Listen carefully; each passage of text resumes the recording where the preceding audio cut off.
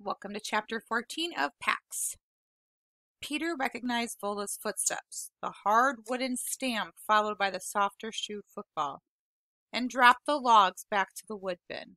He braced himself in the cabin doorway, watching Vola pump water in the kitchen sink. "You staying off that foot?" "Pretty much." Actually, he'd gotten up at least a dozen times to do pull-up on a beam, and he lifted logs for half an hour.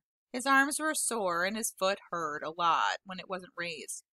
But he hadn't been able to lie around doing nothing, knowing that Pax was still out there. Vola began lathering up her hands without turning around. "You write that note?" Peter pulled the crutches to his sides. Already he felt more secure when they were tucked under his arms. "I did, but—" "No buts. You write once a week. The bus driver friend I told you about, Robert Johnson, I'll ask him. He'll mail them from different spots along his route. First condition, remember?" Peter tried a sharp turn, wobbled, but righted himself. He swung through another turn, smoother. "All right?" "Okay." "Good." Vola hung the dish towel on its peg, crossed to the fireplace, and began shredding newspaper onto the grate. "Let's move to the second condition, then. That charm bracelet you carry. I'm guessing it was your mother's. Why do you carry it with you? Why that particular thing?" Peter felt his body go rigid the way it always did whenever anyone asked him about his mother, as if it had to freeze to decide whether it was okay to talk about her or not. Usually with strangers it wasn't. So he was surprised when his hands relaxed their grip on the crutches a little and his throat eased open. "She always wore it. She'd hold her wrist up so I could play with it when I was a baby. I don't remember that, but I've seen pictures. I do remember her telling me about it, though. About the charm, I mean. It's a phoenix. That's a special bird. It's red and gold and purple and colored like the sunrise, and it rises from the ashes. I know what a phoenix is." "Right, but out of its own ashes." That's the part my mom cared about. "Its own ashes?" "When it gets worn out, it builds itself a nest high in the tree away from everything." Peter stopped. It suddenly occurred to him that Vola's cabin felt like a nest. He circled on the crutches to look around. Yes, a secret protected nest surrounded by trees, away from everything. He turned back to Vola, who was cross-stacking kindling. He hoped she hadn't read his mind. "So the phoenix fills the nest with its favorite stuff, myrrh and cinnamon. It's what's in the story, I think. Then the nest ignites, burning the bird's old body, and the new bird rises up out of the old bird's ashes. My mother loved that. She said it meant that no matter how bad things got, we could always make ourselves new again." Vola didn't respond. She touched a match to the shredded paper and watched as it caught fire. Her face looked grim in the light of the new flames, and she added 2 logs, and then a third, and then a third. "Go try those crutches outside while there's still some light," she said, without looking up. Peter opened the front door and navigated the step, relieved to get away. He didn't have a clue what he said wrong. Living in the woods all alone probably made a person weird. But she was right, and that he needed to practice outside. He lost a whole day now, a whole day.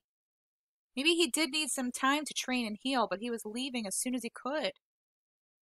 He left the cleared yard and headed to where the uneven ground was snarled with roots and brush. It took a torturously long time to circle the cabin. His second turn around was a little faster, and by the 5th circuit he felt almost comfortable, but he was bathed in sweat by the time he swung inside.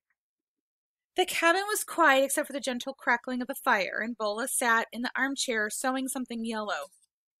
The quiet and the way the sun seemed to wash the cabin in peace, as if everything were right in the world, suddenly felt mocking to Peter. Everything was wrong with the world. Another day had passed when Pax had been out there alone. Another night was coming, and he would be cold, probably hungry and scared too.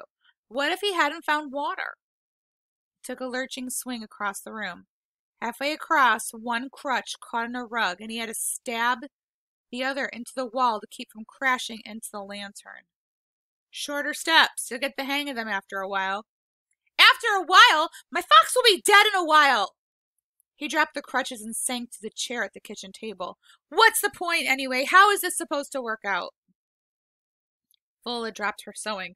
What do I look like, a magic 8-ball?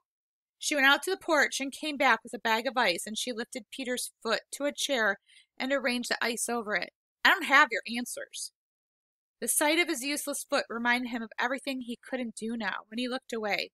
Why not? Aren't you supposed to be wise and all, living out here by yourself with all these... He threw his thumb toward the jumble of notes tacked on the board behind him. All these philosophy bingo cards. You're supposed to be wise at least, aren't you? Or witchy or something.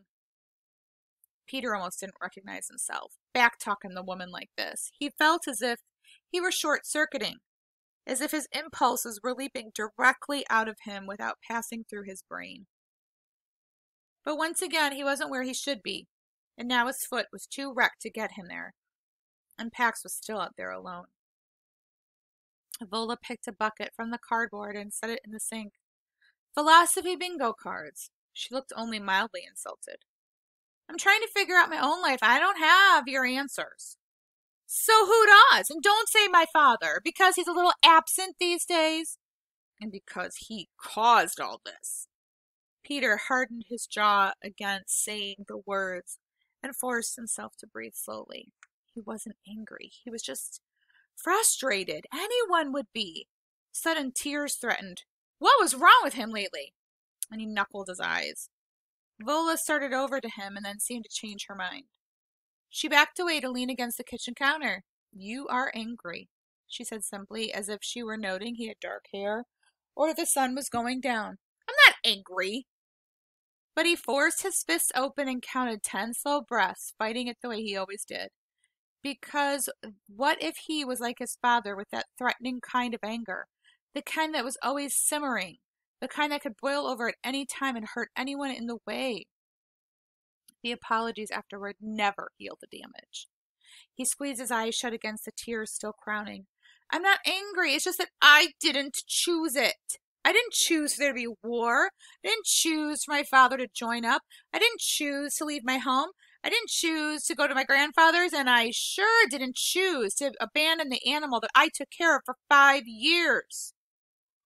You're a kid. You don't get a lot of choices. I'd be angry too. Diable man angry. I told you I'm not angry. Peter gulped in a sob that somehow escaped as a twisted laugh. He was short-circuiting again. And you're in love with that word, you know. What word are you talking about, boy? Diable man. What is it, a swear? You're in love with the word diable man. His wiring felt totally fried. If we were in 2nd grade, I would tell you you're so in love with that word that you should marry it. She squawked a low crow's caw. But you're right, she said. I should get down on one diable man ruined me and ask that word to marry me. You should, Peter agreed, kind of hysterical now. You should put a diable ring on his you should put a diable man ring on his diable man finger. He wiped his face off and watched Vola as she came over and took the seat across from him. My grandfather swore in his first language. It drove my grandmother crazy because she didn't speak it. But she sang in Italian when she cooked, so... Vola lifted a finger to stroke the feathers burned at her throat, bunched at her throat. I carry many traits, she said quietly. And then she went silent for a while, holding his gaze the whole time. In their silence, Peter felt they were saying something important. Something about the long, dark tunnel he felt narrowing around him. I was counting on finding Pax in a week, maybe 10 days. He looked at his foot. Now? Pax? That's his name. It means peace, you know. Peter knew that. Lots of people told him. That's not why I named him. First day I brought him home, I left him for a minute. Just a minute, so I could get him some food.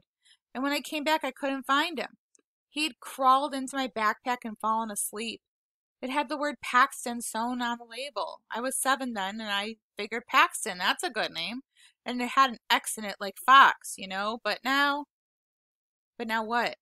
Now he's all alone because of the war. I let him go because of the war. War, not peace. What's that called? Irony? Whatever. Now it's a terrible name. He'll probably die because of the war. Maybe yes, maybe no. He could survive. It's It's spring, plenty of food, I'd think. Peter shook his head. Foxes teach their kids to hunt when they're about 8 weeks old. I found him way before that. He was maybe 2 weeks old, the vet figured. He could run across a dozen mice sitting up on little plates, and he wouldn't catch them. All he's ever had is kibble and the scraps I'd let him swipe. Well, what kind of scraps? Anything he'd find out there? Peter shrugged. Well, he's crazy for peanut butter. He loves hot dogs, loves eggs. No, unless he stumbles into someone's picnic, he's going to starve. Well, he'll find water, I figure, but he could probably go a week without food, but after that... Peter dropped his head into his hands. I let it happen. I didn't choose any of it, but I didn't fight it either. I don't know why I didn't fight it.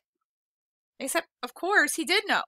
When his father had dropped the order about Pax, Peter had steeled himself and said, no, I won't do it. But his father's eyes had flared with that flash fire anger, and his fist had jerked up, stopping only at the last split second to knuckle Peter's cheek in a gesture that carried enough threat to set Pax on a growling alert. Peter's own fist had come up, and the rage he'd felt at his father had scared him more than the threat itself. He heard his grandfather's words now. Our apples don't fall far from the tree. And he felt sick and afraid all over again. He stopped his gaze to the worn pine table to hide the shameful headline he felt burning across his face. Bowler reached over and cupped the top of his head with both hands, and Peter froze. Except for the occasional attaboy shoulder shake from his father or a casual arm punch from one of his friends, no one had touched him since his mother. Vola paused as though she knew he needed time. Then she pressed down firmly. It was a strange thing to do, but Peter didn't pull away, didn't move a muscle, didn't even draw a breath, because at that moment, her strong grip was the only thing keeping him from flying apart. I'm going to stop there, and we'll pick up the second half of the chapter in the next video.